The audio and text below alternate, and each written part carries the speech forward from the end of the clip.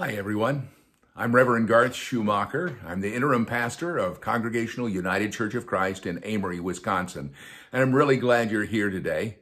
Today looks a lot different because I'm not in the office. The roads are getting really icy today. This is Wednesday, and I usually record on this day.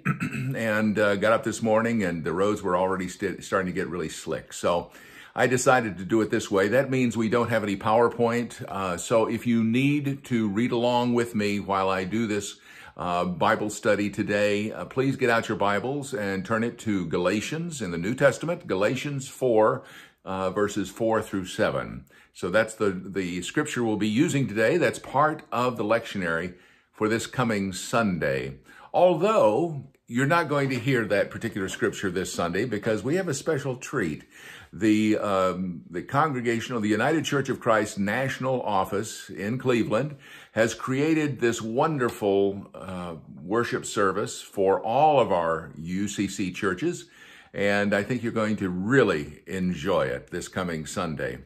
And also, you'll be able to compare it to some of the stuff we're already doing, and, you know, I gotta say, I think our team is great. We're having a wonderful time putting together these worship services and making them the best we can possibly make them. We've got Barry, and we've got Ray, and we've got Chris, and we've got Chad, and we've got all the volunteers from the diaconate that come in to make sure that everything is just so for our worship services. So a special thank you to all of our team, our worship team, putting together these worship services for you so that you can celebrate the birth of Christ and the life of Christ in our lives over the entire year. Let's hope that we don't have to continue to do it all year this year in 2021. So let me begin with this Galatians text by reading it to you, and then I'll talk a little about it, and then I'll come back and read it one more time. Galatians chapter 4, verses 4 through 7. But when the fullness of time was come, God sent forth his Son, made of a woman, made under the law, to redeem them that were under the law, that we might receive the adoption of sons and daughters. And because ye are sons and daughters, God hath sent forth the Spirit of his Son into your hearts, crying, Abba, Father. Wherefore art thou no more a servant, but a son and daughter. And if a son and daughter, then an heir of God through Christ. That is the lectionary reading for this coming Sunday, December 27th, 2020. Paul is saying something amazing here, and one that I hope we're all really clear about. He has this mystical connection with God through Christ. He calls it being in Christ. And in Christ, he is one with God. And he is saying in this scripture that we are too. I'm going to go through a few pieces here.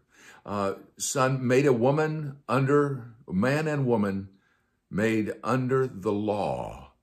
Now, when Paul talks about the law, he's talking about Jewish law, and that the Torah is what he's talking about. So everything is contained within his faith tradition.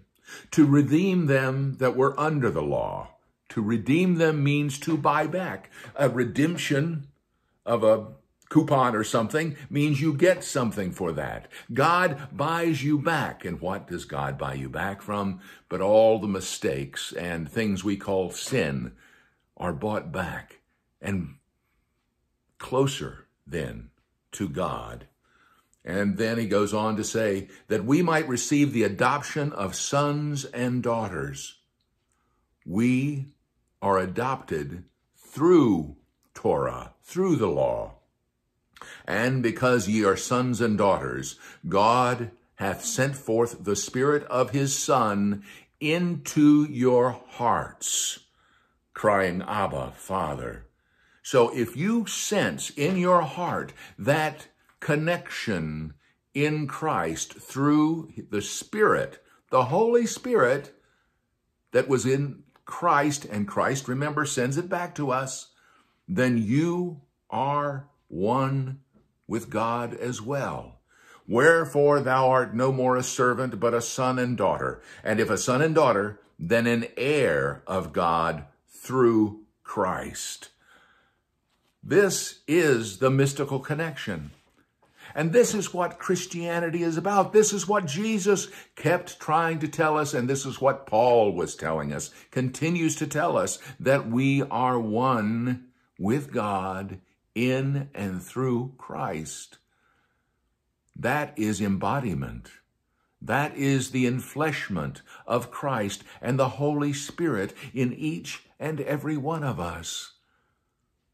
May we all sense that connection with God this year. In 2021, let us go into this world knowing that we are one in Christ. May it be so. Amen.